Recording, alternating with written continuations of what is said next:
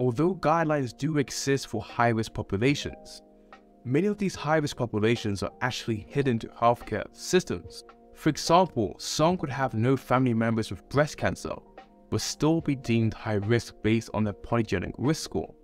Now, NICE guidelines recommend that these high-risk population of women for breast cancer should be screened annually each year from age 40 onwards with a mammogram.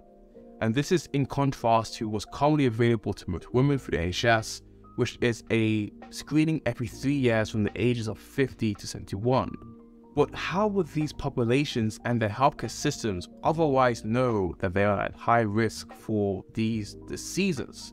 Unless they have family members who suffer from the same disease in the past, most likely they will only find out when they've contracted the disease, at which point it will be much harder to treat.